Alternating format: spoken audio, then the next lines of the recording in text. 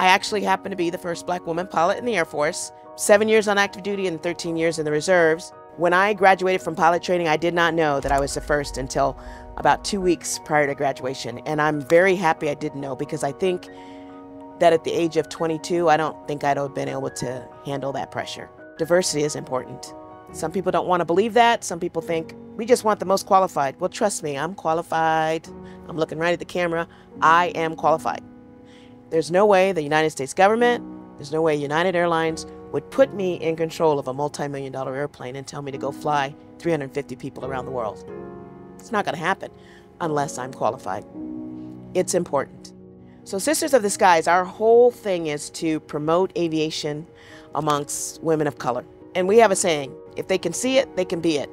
If little Black girls don't know they can be pilots, guess what? That's not something they're going to choose. That's an opportunity that we give them.